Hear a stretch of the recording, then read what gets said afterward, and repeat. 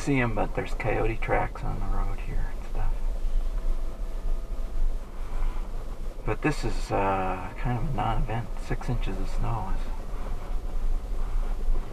boring. Well, this is sort of a normal day at the farm. You know, 6 inches of snow is not terribly unusual. There's been no wheel spin at all. Oh, I should have shown you the tires. These are just regular all-season tires. We're driving here. I've never gotten into the habit of buying snow tires. It just, you know, they're so noisy on dry pavement, and most of the time dry pavement's what you're up against, so I just run the all-season tires all year round. And that means that a lot of times I've plowed before, you know, I would have plowed probably before I drove out through this.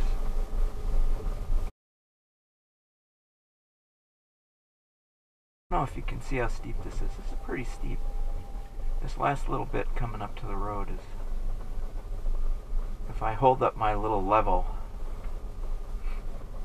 it's about a 20-degree angle. I think I'm going to take this real slow. There's another video where a fellow stopped on the steepest part. So I'm going to do this thing, just see what happens. It's spinning its wheels. How about that? I can spin the wheels on this thing. Now we'll just back up a little bit. On this hill, momentum is your friend.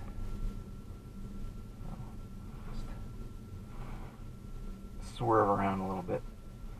Get the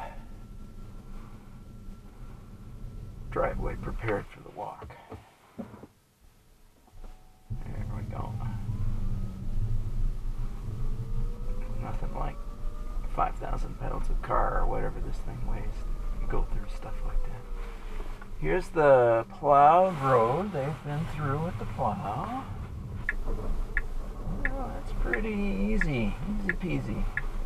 But indeed, I can get stuck on a steep hill if I work at it.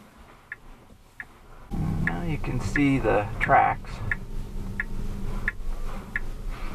Oh, it's pretty deep. I'm going to do 2 runs at this because that way it's easier to walk. We're going to take a walk in a few minutes. It's nice to have wide tracks. So I'm going to drive outside my tracks while I do this.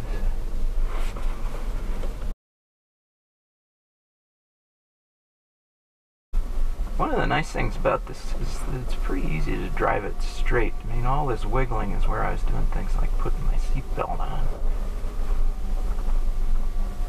Not paying attention, but you know, if you concentrate on going straight, it's pretty easy to go straight. I'll do that here. Take the other side off. This is now car as snowplow for walkers, so that we can go out and do the morning walk.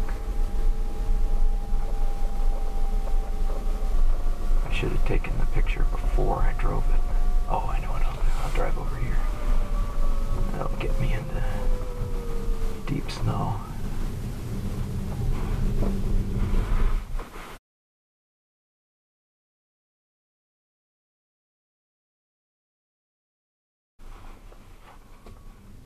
Well, that's pretty deep. I mean, I've got the car on the highest setting.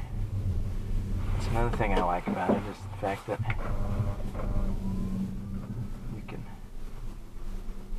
get it up on a fairly high setting, and it's not as high as the Highlander was, but you know, this is fairly graceful. It's about as good as the Highlander. I mean, the Highlander I don't think would have had any trouble with this either, because it's a little higher than the Tesla. I think it was 8 inches, and I think this one, when it's all the way up, is 6.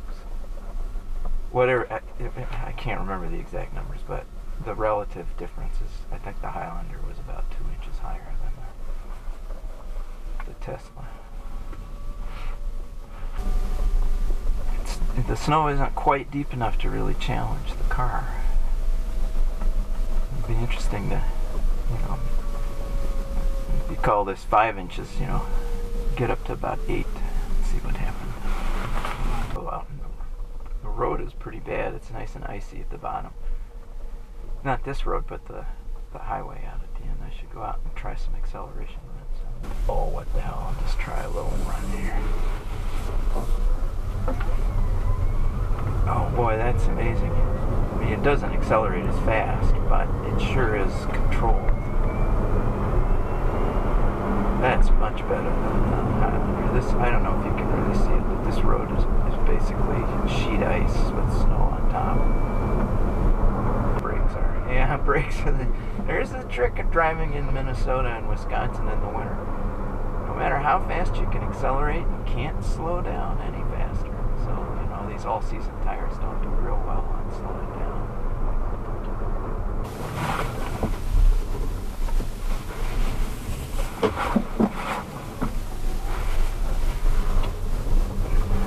Do a little acceleration run again. That's pretty good. I mean, it slips.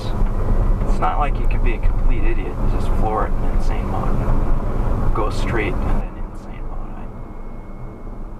I'm just in regular, whatever it is, sport, I guess. And it's slipping. And it's also when you really hit it, it wiggles around a little bit. You don't want to be nuts in this car on a bad road like this. But the brakes are pretty good. I mean, you know, these are all-season tires. These are just regular Michelin, whatever they are. And so that's not a real killer tire for traction on ice.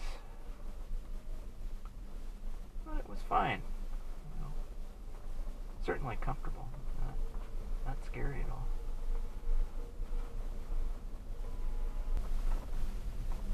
Well, there you go. That's actually up here it's a little less snow.